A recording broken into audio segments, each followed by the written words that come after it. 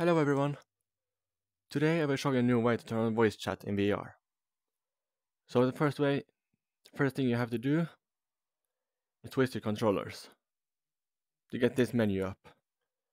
And make sure your Roblox VR cursor is set to enabled, not disabled. Have it to experimental, detect, or enabled.